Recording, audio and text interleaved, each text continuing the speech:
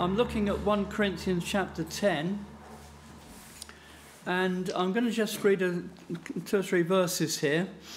It's in the context, of course, of the Apostle Paul writing to the Corinthians about the way in which the Hebrews, when they were in the wilderness, they murmured. And I've got to align myself a little bit with this. Although they had terrible destruction there, they were destroyed by serpents there in verse 9, in tempting the Lord. I'm in danger, and I've got to make this confession here, of when we think about end times, and I think about end times, come quickly, Lord, and deliver us from this, as it were. Without really understanding and realising that I myself have a role in this, that I've got to be upright before the Lord Almighty. He's coming, yes, to deliver us, but somehow that puts the emphasis, as it were, on the rescue, as it were, and puts the onus, as it were, of taking us away from the mess that this world is getting into. So, Lord, deliver us from it. You know, the world, I'm pointing at other people there, and I can think of all sorts of names of global leaders and so forth. It's easy to do that, isn't it? And the problem is, and the more I think about these things, the less I think about, how do I stand before Almighty God? Am I ready to meet him? Because I believe he's coming soon for us. Let's just read a few verses then. You'll see that Paul is giving warnings here. Verse 10, neither murmur ye, as some of them also murmured, and were destroyed of the destroyer. Now all these things happened unto them for ensamples, that they are written for our admonition, upon whom the ends of the world are come. How topical is that? We're thinking about this tonight, aren't we? The world in crisis. And I believe that we're coming toward that time and the Lord will take us out of this. But as I say, let's just consider these things. Because verse 12 goes on. We're looking at 1 Corinthians chapter 10. And verse 12 now says, wherefore let him that thinketh he standeth take heed, lest he fall. And that really is a warning to myself, and I'm sharing it with you. It may be a warning to you as well, to consider our relationship before Almighty God, and especially in the context of the imminent return of the Lord Jesus. We are grateful to the Lord for his servant, Paul, who has been our chairman, served as our chairman tonight, and we thank him warmly. I'd like to say a word of sincere appreciation for your welcome here. I think I've been coming about 100 years, and it's a joy always to come. First of all, you dear people live in a beautiful part of our country. I've enjoyed the drive down 200 and something, 50 miles. I've been doing it all my life, driving different places. So it was no great, onerous task. Thank you for your welcome, and thank you for having me back again to speak at this prophetic witness meeting. The Lord is blessing the movement, the prophetic witness movement. We have a number of young men coming up. That's good, because the old guys are on their way out. That I refer to myself. I'm one of the old guys. We're on our way out, not just yet, but we've some good young fellows coming up. They can preach the word, and they love this book, and they're determined to preach it. And we're very, very grateful to the Lord for them. And then we're opening new branches. We have 2 new ones in the north of England, a little bit north of where I live. And we thank the Lord for what is happening in prophetic witness. And Colin Lenuri, our General Secretary, I do commend him to your prayers. He's a wonderful man. He always gives a marvelous word. He has a very sick wife. I think he's probably her full-time helper. What do we say? Carer, yes, that's the word. And we thank the Lord for Colin. But even dear Colin is beginning to look a bit frail. But that goes for me as well. I'm 83 and will be 84 before the end of the year, but I was in Romania 3 weeks and had first week of the 3, I spoke to over 100 young people on the camp field amongst the Christian brethren in Romania. And one night I was ministering. I prayed so much about it. Prayed the Lord to go before me.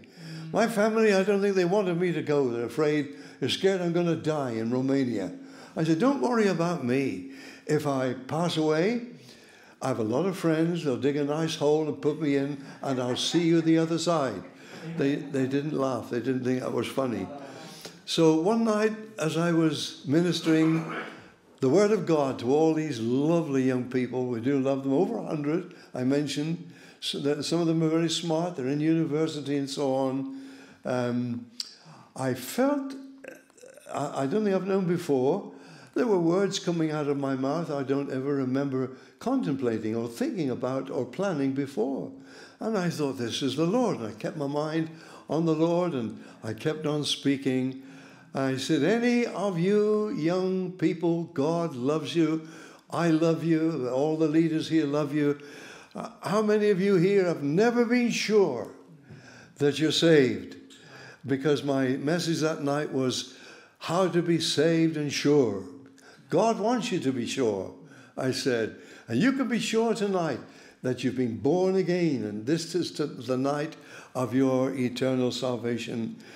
When I stopped speaking, 10 lovely young people stood to their feet. Very, very keen young folks. I mean, I don't play football anymore, but I was out on the field with them and pulling their legs and doing things with them. I like working with young people. These 10 young people, it was lovely to see them, some of them in tears, weeping their way to the cross. They wanted to be saved. Well, we were counseling till late, nearly midnight. I got to bed. All the youngsters are under canvas. You have to bring your own tent. But I have a hut, as the other leaders, a little hut in Romania. We're up in the Carpathian Mountains. There are bears in the woods around us. Think of that. I went to bed, and then there was a knock at the door. Alec, yes. Are you in bed? Yes. Could you come? Yes, of course. Is there trouble? No. 2 more young people want to be saved. They'd gone to bed, couldn't sleep.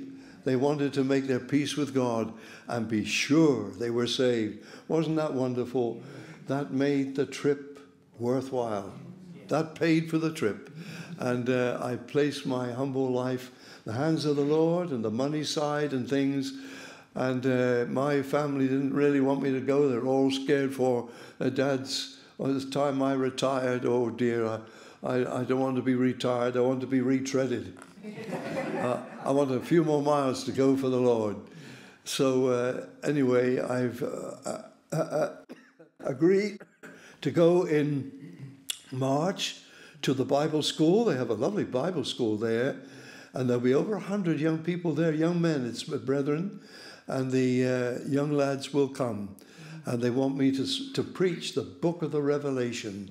What a privilege. So I've started doing my homework right away. I've done a bit of homework on the book of the Revelation, the Apocalypse before, but I'm going to try and get some very special messages ready for them, and they're all looking forward to it. Right, that's a little preamble. Thank you for coming. Lovely to see you, and thank you so much for your welcome and having an old guy to be your preacher tonight. It is a joy to be here. Thank Keith. He's been looking after me. I've been looking after him. I don't know, how, perhaps a bit of each. And we've had a lovely time, and his family have been very kind as well. Now, we're going to turn now to the book that God wrote. Many, many books about, and papers, particularly newspapers. But we're going to turn tonight to the only book that God wrote. It's his only published work. He wrote no other book. Of course, there's the book of creation and the book of conscience within us.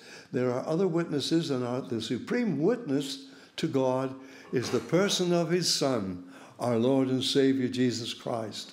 God the Son, as well as the Son of God. But we're going to turn to this wonderful book because, brothers and sisters, the world is in trouble. Do you know that? Britain's in trouble. The whole world is in trouble.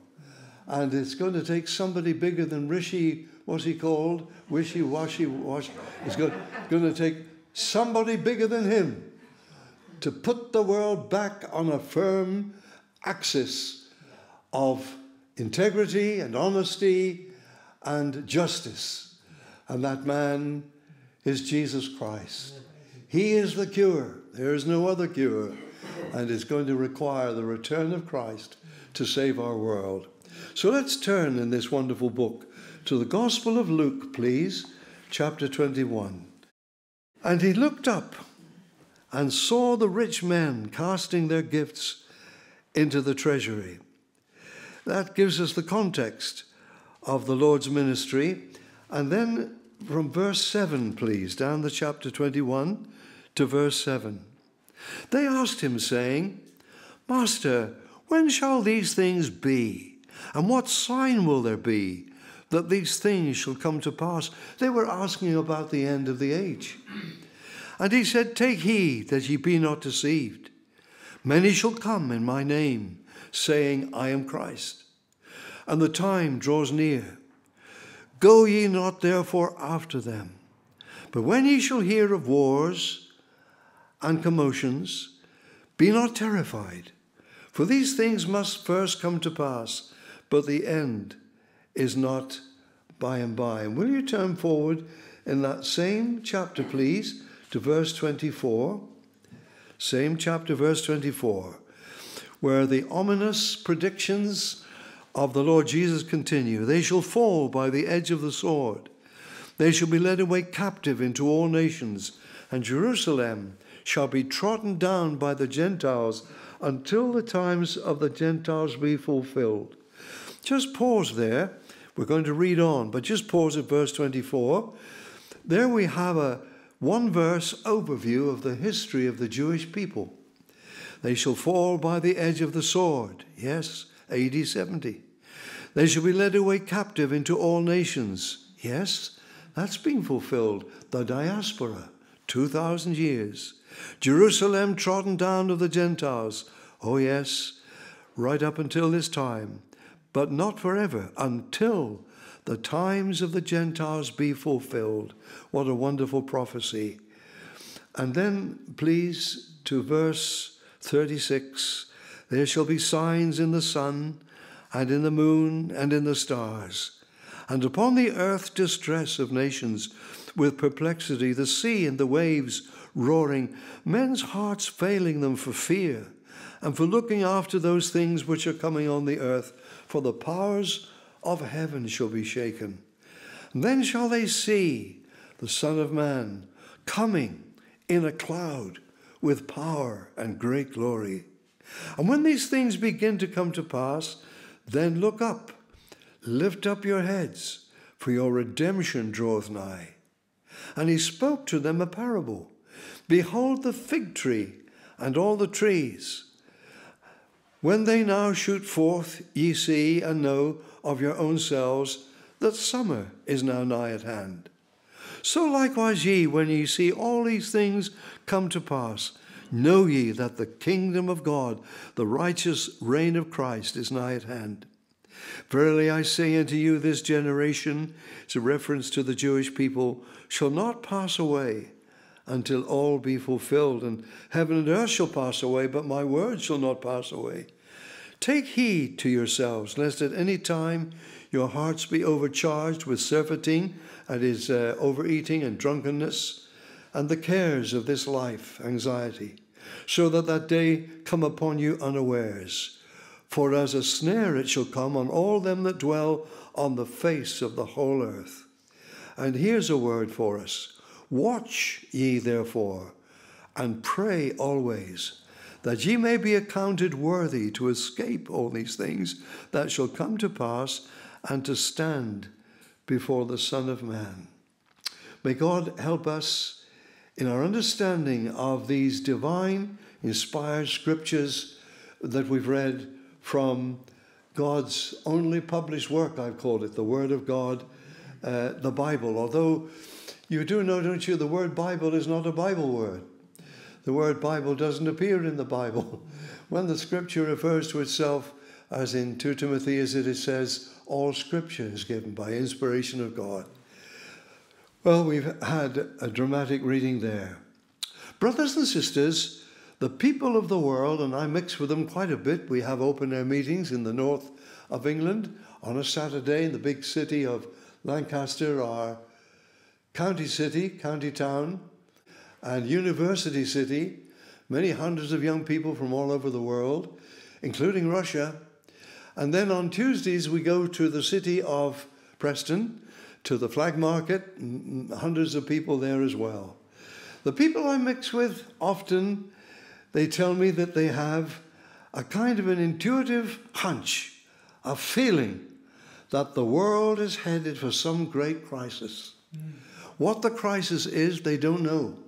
But what they say is, young people especially, well, the world can't go on like this. Correct. And it won't. It's the same as saying the world is headed for some great crisis, and they don't know what this crisis is. And my subject this evening, which is on the leaflets, which you perhaps saw, is about the coming world crisis and what is going to happen. Is time running out for the human race? Global problems, insurmountable problems. What is the world headed for? Well, praise God, I hold in my hand tonight the solitary book that tells the truth about the destiny of mankind in the latter days. This book alone will teach us and instruct us of where the world is heading. Now, isn't that worth knowing? You won't get it on the BBC. You'll get it in the Bible, the best book on earth. That's sort of like the BBC, perhaps. It is the only book that will tell us, I repeat myself, the destiny of mankind in the last days. The Bible is God's roadmap. And we never must be ashamed of the Bible. Sometimes we've been tempted to feel ashamed of this wonderful book, to take it onto the streets. Many Christians carry their Bibles as a witness. I've started to carry mine, and people see it. They think, oh, what's that book he's carrying so carefully and publicly? We should never be ashamed or coy about the Bible. It is the clue to God's tremendous future and is God's written revelation. The Bible, we must never be ashamed of it. It's the world's earliest book. The Bible predates all other books in the world and was the first book that was ever printed. Perhaps you know this. It was printed in AD 1450 in the German presses of Gutenberg.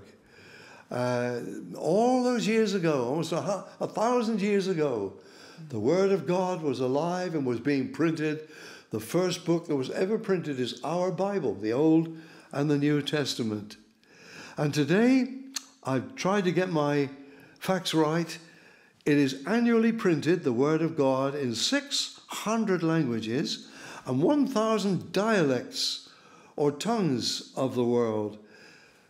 Friends, the Bible is the most printed and published book on earth today. And that's after 2,000 years. Same Bible. The most printed and published. No other book has so many copies printed as the book that God wrote, the Scriptures. The Bible is the world's bestseller. Get it? So we've no need to be ashamed or have reserves or coy. We can trust the Bible. This book teaches me that the human history will end at the feet of Jesus Christ. He will be Lord of all. But is he about to return? Could we be living just before he comes? In Luke 21 and verse 7, we read, they asked the Master, the Lord Jesus, saying, Master, when shall these things be? And what sign will there be when these things shall come to pass? They were inquiring him if there would be signals or signs. Master, will we know when you're about to return, will there be signs of the times? Will there be some signals that will come to the world that will place the world on alert that Jesus the King is coming back? And what shall the sign be? Well, he speaks about a number of these signs, and I've time to mention just two. Number one, the re-emergence on the world scene after 2,000 years of the Jewish nation of Israel. After 2,000 years, the re-emergence as a state, a nation. She has a flag at the United Nations in America. All the flags of the nations lined up. Israel is there. For the first time in 2,000 years, Israel is alive again and has come back to life. And if you look in your Bibles, verse 29, here the Lord Jesus speaks about it. He spoke a parable saying, behold, it means look with intent, the fig tree and all the trees. What's he speaking about? Well, we don't know. The fig tree, what's that? Well, when Jesus was preaching, everybody knew what the fig tree was. He was speaking of his own nation, a political entity, because Israel is more than a political, geographical entity. It's a spiritual thing. But he says, look at the fig tree and all the trees, verse 30. When they now shoot forth and bud, ye see and know of your own selves that summer is now nigh at hand. So likewise ye, when ye see these things come to pass, know ye that the kingdom of God is nigh, near at hand. Here the Lord Jesus is teaching. If ever you see the nation of Israel dried up, Jewish people stateless, homeless, landless, scattered across the countries of the world, but if ever you see that fig tree nation budding back into life, make a note of it. It means that the kingdom of God, the reign of Jesus, the return of Jesus is near. When I was born all those years ago, I did let out my age. I don't usually tell people how old I am. It doesn't matter anyway. Age is just a number, isn't it? When I was born, there was no such a place as Israel. Israel did not exist. But in my comparatively, historically, short lifetime, a nation has been born, 1948. And since 1948, a nation has been born and is budding back into life. Recently, Israel's 70th birthday. Some call it God's super sign, the rebirth of the Jewish nation. In unbelief, it's true. The Jewish people are not yet born again. They will be. Read the book of Ezekiel. But they are in unbelief, but the nation has budded back into life. Israel is now the home of 43% of the world's Jewish people, boasting some 8,842,000 citizens only were there in 1948. There are now 806,000 Jews. You know, the land of Israel has others, Arabs and so-called Palestinians, but it is estimated that by 2030, the population of Israel will surpass 10 million. The fig tree is budding. The land is growing. Cities are built. Universities are built. World-leading universities. And they're all from the land of the Bible. The Jewish population, when Israel began, was declared a state by Father David Ben-Gurion in 1948. Israel had 500 towns. She's now 1,800 towns. Now, as I preach these things and preach the place of Israel, the miracle of the Jewish nation reborn. Often people say to me at the door, and it's okay, we have to be open to questions, as long as they're nice questions. We don't want questions like, how much longer do you go on? No. They say, the objectors, but if all the Jews, Mr. Passmore, if all the Jews in the world returned to the land of the Bible, there wouldn't be enough room for them to live there. Is that right? Yes, it is.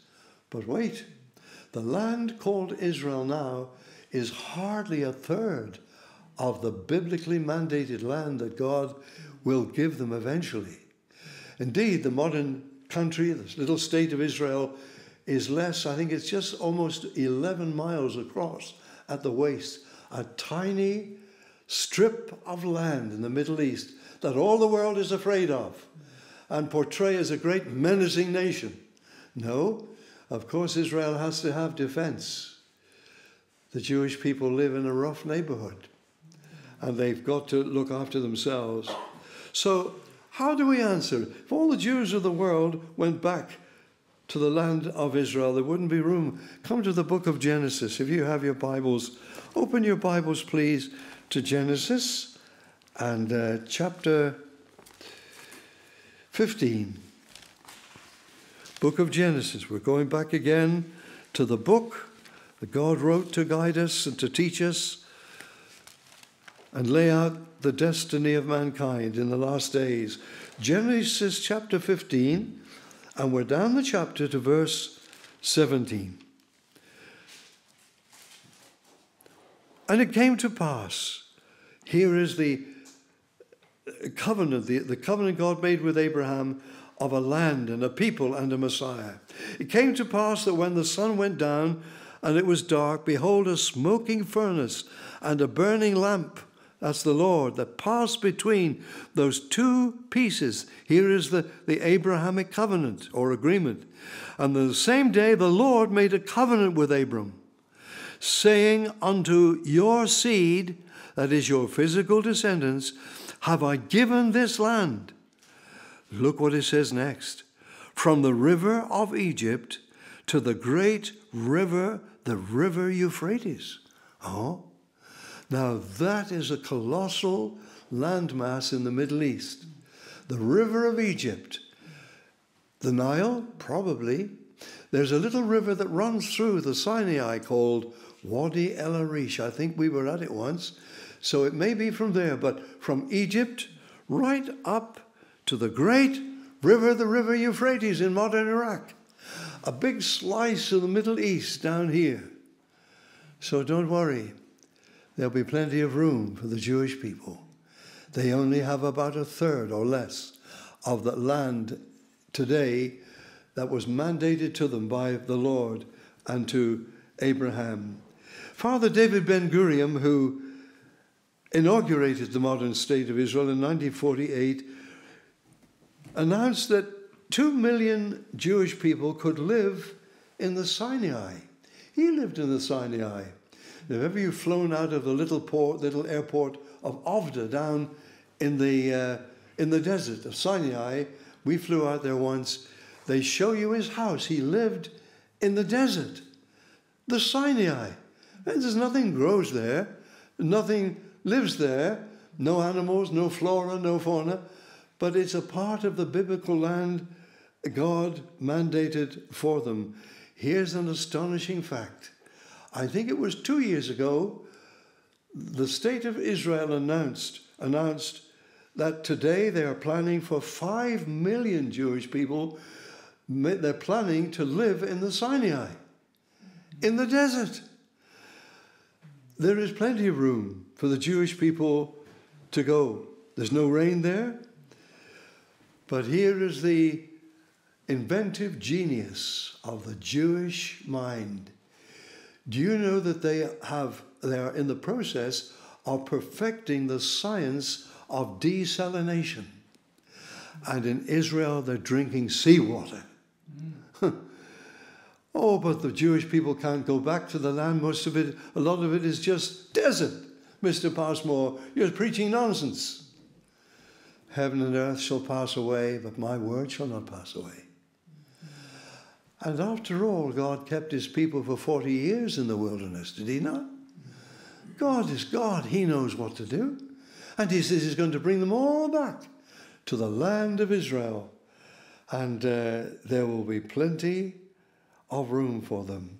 Here's a lovely verse in Psalm 102 and verse 13. I like to look up these scriptures. Psalm 102, please. And we're at verse 13. A lovely verse about the future of Israel. Psalm 102 and verse 13. Here we have what's happening today. Thou shalt arise and have mercy upon Zion, for the time to favor her, yea, the set time has come. It's been 2,000 years coming. For thy servants take pleasure in her stones, and favor the dust thereof. So the heathen shall fear the name of the Lord, and all the kings of the earth thy glory. Israel's restoration will be a revelation to the world. And look at this word, 16, verse 16. When the Lord shall build up Zion, he shall appear in his glory. Hallelujah. Have you seen that nation being built up? Why? Thousands of students coming out of Israeli universities. The fig tree is budding. Be alert. The coming of the Lord is drawing nigh. For when Zion is built up, when the Lord shall build up Zion, he shall appear in his glory. So there's the first sign that the Savior gives. And then he gives another sign which involves the impending global financial crisis.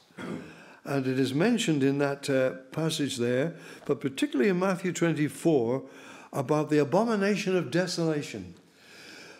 It's to do with world government.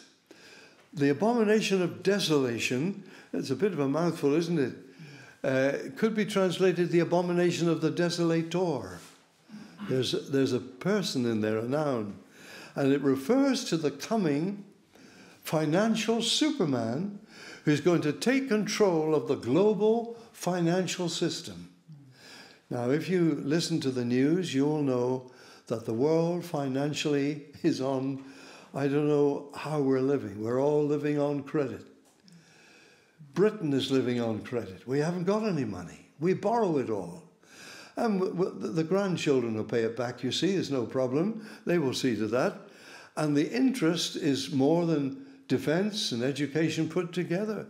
The whole world is in debt. The greatest debtor nation on earth is America, especially under Joe Biden, who's given away billions and billions, given it away.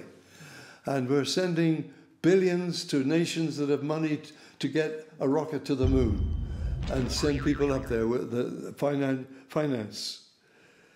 And friends, the Bible teaches us that the world will be heading in the closing days of time for a sort of financial Armageddon. And many are forecasting this great crisis. All the nations of the world are living on a credit card, borrowed money. You see, that money doesn't even exist. It's on computers. Doesn't even exist. There's no such a thing as that money that we borrow. One day, the Bible tells us that human resources will fail.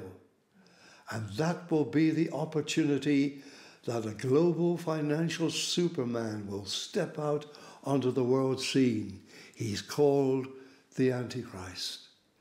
Have you thought that Antichrist, among many other things, will be a financial superman, a financial genius? Because as we continue to pay our bills and go cashless, that's another thing coming up. They want us to go cashless. Everything's on the card. And for years, I paid on the card. I paid for the petrol coming down here on the card. What's the problem? You pay on the plastic, right? What's the problem? There is a problem.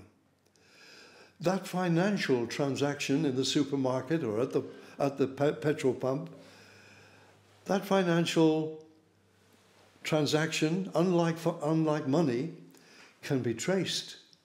We're tracing criminals that way. When I make an electronic transaction, any government could find out where I was, who I am, what I paid, and I think in some cases my bank details. Here we have a method of surveillance that the dictators of the world would have loved, the Hitlers of our world, the apparatus of surveillance that dictators could only have dreamed of. And Antichrist will step out onto the world scene. I see that America is $20 trillion plus in debt at the moment. And here is a warning about the future. Friends, I want you to listen carefully. The world is on course for a one-world banking system, a one-world monetary system.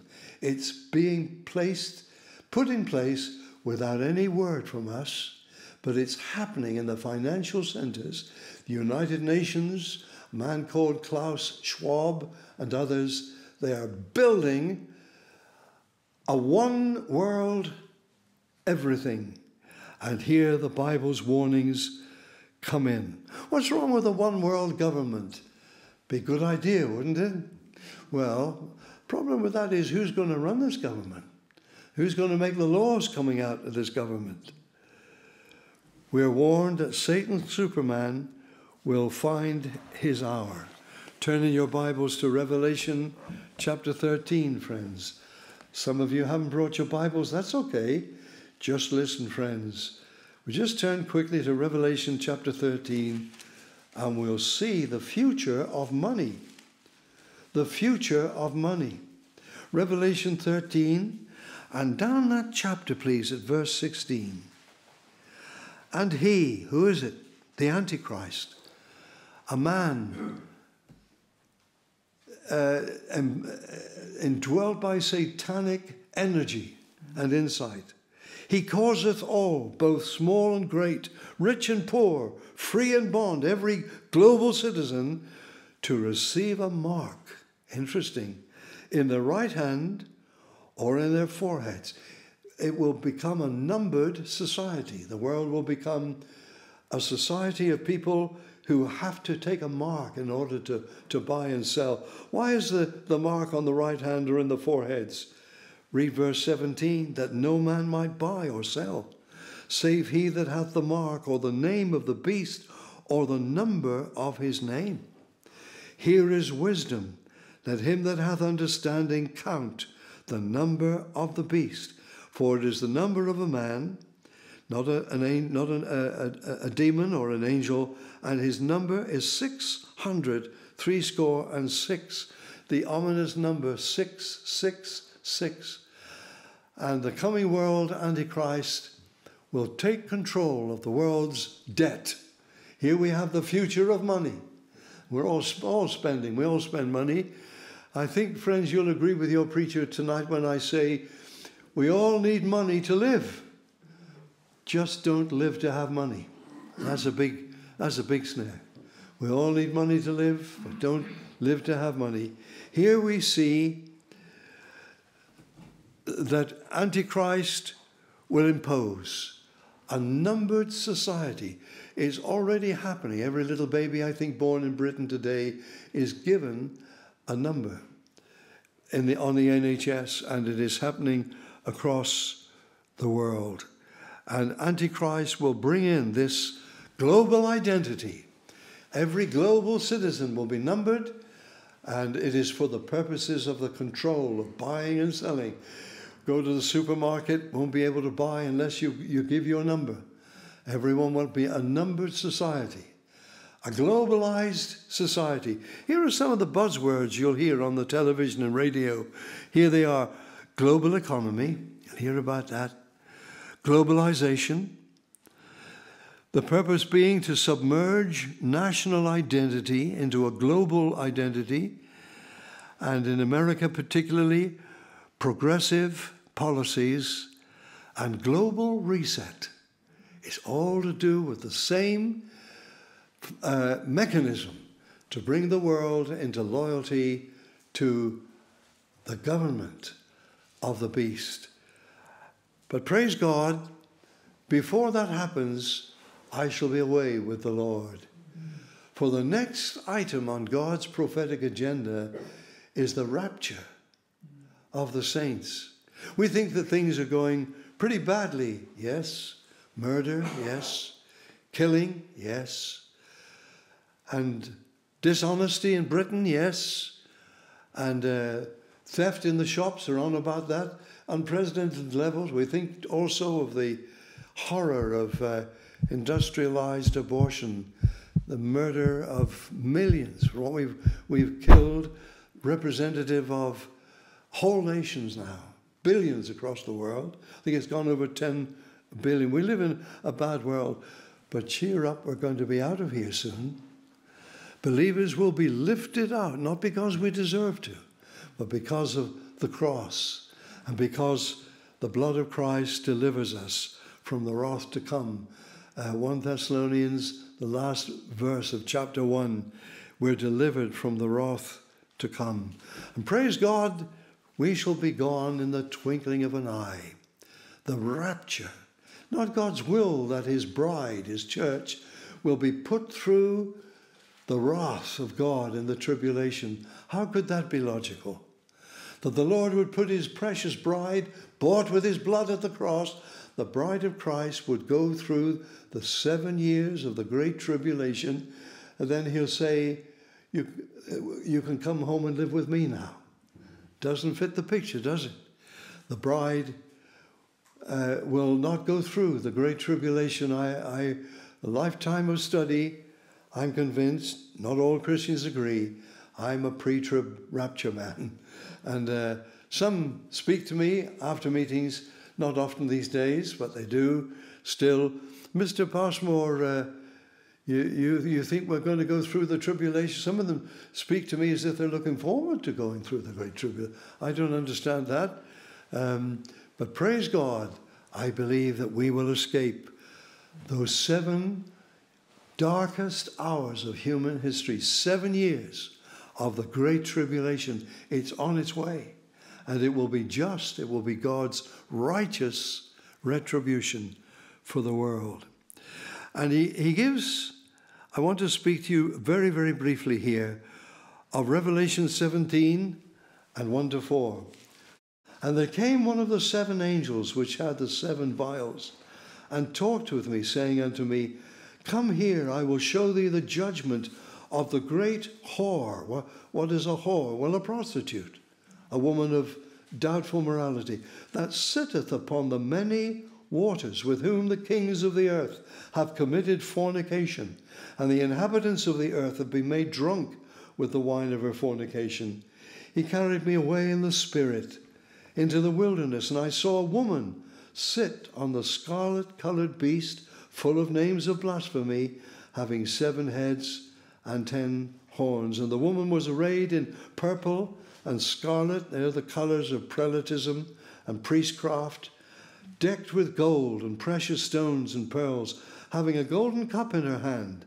So she looks pretty good, full of abominations and filthiness of her fornication. But read what comes next.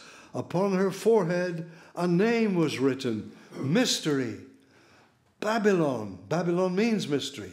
The great, the mother of harlots and abominations of the earth. And I saw the woman drunken with the blood of the saints and with the blood of the martyrs of Jesus.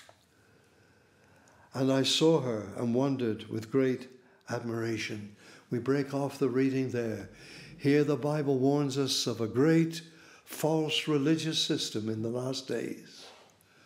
A one-world government, a one-world banking system, a one-world church, and we must not be a part of it. We're to come out of it. And if you look at chapter, we'll leave that verse. The Lord says, Come out of her, my people, lest ye be a partaker of her plagues. So there will be some of his people in it. but are commanded to come out of it as a warning. Here we have the warning of that Antichrist will have a church, a one-world religious system, a one-world religion. Does it surprise you, friends, that the future of the world is going to be religious? You see, humans are incurably religious. And if they don't worship Jesus Christ, they'll worship Antichrist. And how sad. And here we have, John saw the woman. She's a religious system called Babylon. Confusion. This is the aim and the project throughout all my Christian life of the ecumenical and world faith system. It's to combine all the religions, not just the Christian denominations, all the religions of the world to come into one, the interfaith process. Here we have the beginning of Babylon. Confusion. Put a little bit of Mohammedanism, a little bit of Buddhism, a little bit of Shinto, a little bit of atheism, a little bit of Christianity. Mix it all together. What have you got? Confusion. That's it. That's it. Confusion. A mixture. And we read here that she's decked with the colours of religion. She's dressed up. Oh, very important. Before I finish, she rides the beast.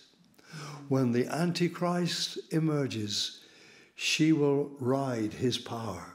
She will be in with him. She commits fornication, that is, illicit intercourse with politics. Here is a church joined to the states across the world, a political church joined to political kingdoms. Should the church be joined to any political system? No. The church is already married to Jesus Christ and is the bride of Christ. We cannot be joined with fornication with politics. No. The church is already married to the Lord Jesus Christ. And here we have the warning of a coming global church. She's called a whore, a prostitute. What is a prostitute? A woman who's never taken marriage vows. And here is the church, members of church that were never married to Jesus Christ. They were part of Christianity, churchianity, chapelitis. But they were never born again. They were never married to Jesus Christ. A religion which includes Christianity, which will be apostate and was never joined to Jesus Christ. Ephesians 5:25 reads like this: Husbands, love your wives, even as Christ also loved the church and gave himself for it, that he might sanctify and cleanse it with the washing of water by the word, that he might present it to himself a glorious church, not the church of Antichrist, not having spot or wrinkle or any such thing, but that it should be holy and without blemish. Isn't that wonderful? So the Lord is building his church. Some are speaking of a remnant church. And I know all may not agree. Certainly, probably we do here, but in the wider church, they don't like me preaching this. You know, friends, it is going to come that the true church will meet in little unrecognized places. Little mission halls like this, praise the Lord. And it belongs to Jesus, every brick. It was bought with dedication of Bible Christians, people that were married to Jesus Christ, you see. Not the harlot church, but the bride of Christ. I had a man say to me the other day, I thought it was good. He said, Alec, do you know that the church will go through the tribulation? I said, is that right? Well, you have a different Bible to me. The church will go through the tribulation, yes, but not the bride. Good? He had me alarmed for a minute. Yes, not the bride, not the true church. See, like Israel has an Israel within Israel, the church has a church within the church. Maybe the time will come, we'll meet in homes and in fields, out on the mountains like our fathers before. But Jesus Christ, has foreordained that the church will never die. He has foreordained that the church will never die. I will build my church, and the gates of hell shall not prevail against it. But we've to be on our guard. There's another church, a false church, a church which is joined to political structures, and we must not have fellowship with them, have no fellowship with the unfruitful works of darkness, says the Bible, but rather reprove them. Now, you've been very kind in your attention. Would you please bow your head with me as we just pray? Father, we bring what we thought about tonight and studied in the Gospel of Luke and other places. And maybe, Lord, we are living just before the Saviour comes. We see the signs around us. We see a world going crazy with sin, a world in rebellion against the righteous rule of Jesus. We pray for your true church, the bride of Christ, that, Lord, we will be faithful to the end. Be thou faithful unto death, and I will give thee a crown of life. Help us to stand aside from ecumenism and one-worldism and interfaithism, and may we be faithful to Jesus until he comes. For his glory we pray. Amen. Thank you, friends.